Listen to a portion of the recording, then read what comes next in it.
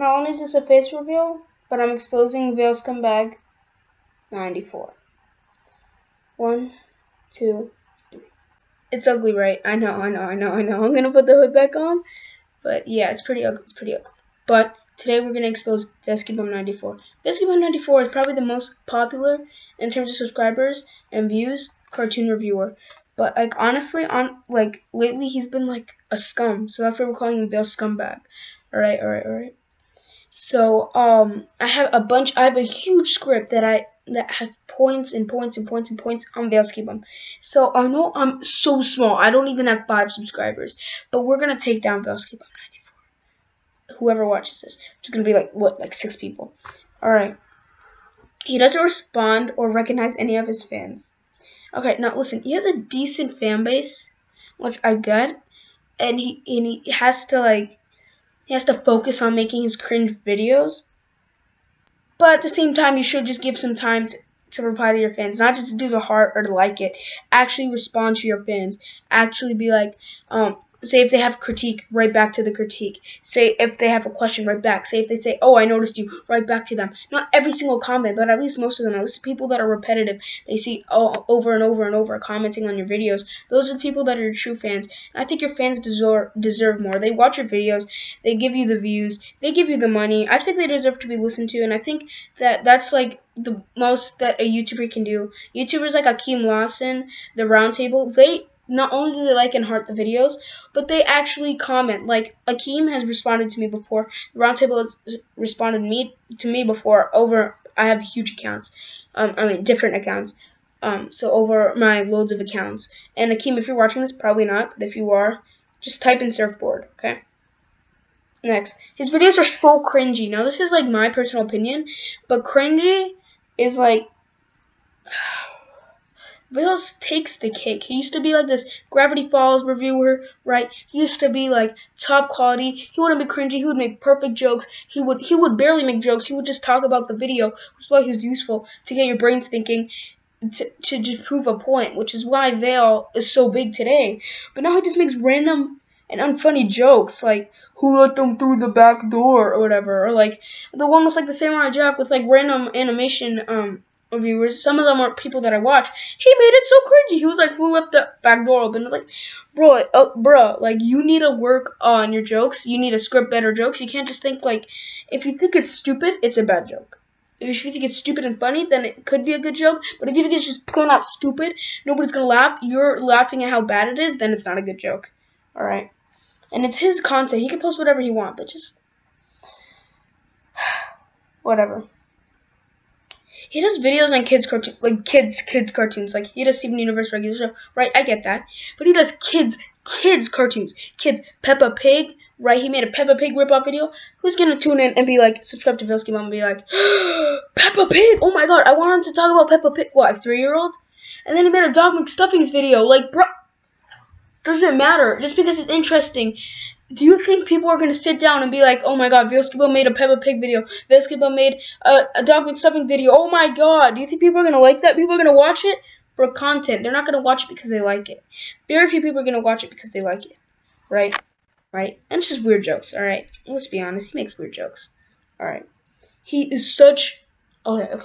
He's not such a copycat, but he's done copycatting in his past before. I mean, it's not a word. But he's copycat on top of people before so many times. And I have a later point. My last point is gonna be, something like that. You guys don't know David. He's a very small YouTuber, but bigger than me, right? He's around smaller than Akeem Lawson. I don't know. I haven't seen his channel in a while, but he does SpongeBob review videos, which is. SpongeBob's a good show. I think it's good that he's doing reviewing. How people do Steven Universe reviews, he does SpongeBob reviews. Great, whatever. Vailskibum loves SpongeBob. I mean, it's kind of apparent. Like I feel like he'll do like anything for SpongeBob. Whatever. So, in one of Vailskibum's videos, at the beginning, he said the same intro that Noah B. David does, and at the ending, he did the same outro. Listen. And he says that's a reference. It is a reference if you mention that it's a reference. The only time people can really do this is in cartoons and stuff.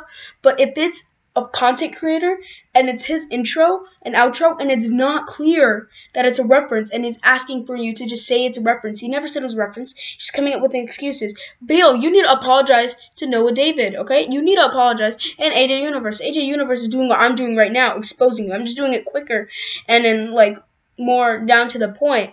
But if you guys want to see an actual exposed, then watch AJ, sorry.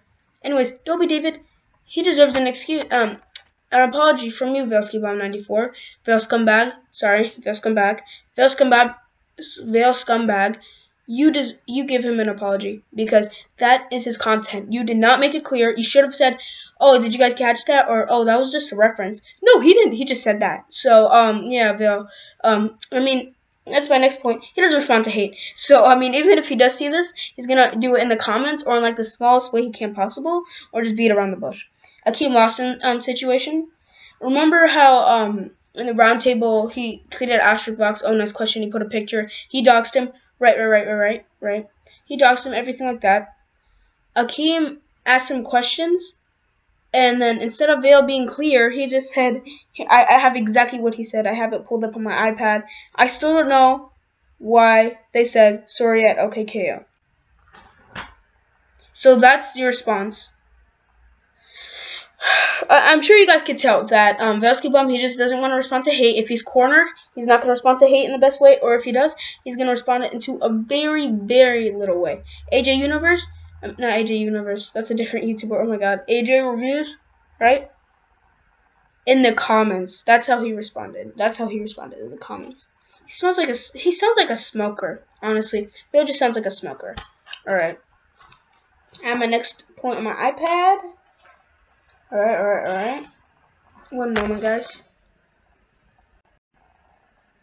He clickbaits. He just clickbaits so much. Alright, guys. Here's a long list of clickbaits and why. Gumball versus Donald Trump. He's acting as if like the actual team, like the news team of Gumball, right? Amazing World of Gumball is against Donald Trump. That's what he's asking. That's what he's acting like. These cartoon videos shouldn't exist. And then it's like, boy, you should have just said, "Oh, these are weird Gravity Falls videos, right? Weird cartoon videos." You shouldn't be like, "These cartoon videos shouldn't exist." The only context you should be talking about cartoon videos not existing is your own videos. So that's very hypocritical. Steven Universe's disappointing return date. He's now acting like he's part of the news team. Or not the news team. He's acting like he's part of the Crewniverse. He knows when it's gonna return. He should say, "I think I know the return date for Steven Universe," or "This could be Steven Universe's return date." But no, he just says it's the disappointing return date, right? Technically, it's returning on my birthday. By the way, November 10th is my birthday. It's returning on my birthday, technically, on the app. Maybe on air, it could be returning whenever you said, but it's returning on the app, technically, on Friday. So, yeah. Shameless regular show ripoff. Even though it's your opinion, that doesn't make it a ripoff. Same for every other ripoff, except those actually make sense. This one barely makes sense. That means Adventure Time must be a ripoff from regular show, right? Because two characters having fun. Yeah, you guys get it. Just watch this video. Actually, don't watch this video. But it's basically saying because Sanjay and Craig, it's a bad show, but he's basically saying it's a ripoff just because they're two friends, whatever. The ultimate Teen Titans Go rant. Okay, this is his biggest clickbait video ever because he doesn't even go on a rant. He just says, "Oh, you guys are expecting me to say this is like what you're supposed to say in a rant," but no, he's like, "Oh, here's the reaction." It's like, dude, he literally clickbaited you into watching the video. You were expecting a rant, and you didn't get a rant. That's the core definition of clickbait. You expect something, you expect the outcome. The outcome isn't what you think it is. My last point. He copies the roundtable. Almost every upload they upload. If it's interesting and if it gets views, he does it an hour later. He credited them once. But just because the cartoon news doesn't mean, and you know Ostrich Box's existence from my other point, doesn't mean you have to post it, Vail. Doesn't mean that. So you owe Noah David an apology and the roundtable an apology, especially Ostrich Box. Hope you guys enjoyed this exposing video of Vailscumbag. This is not going to give me any views or anything. I did this purely because I care. See you guys in the next one.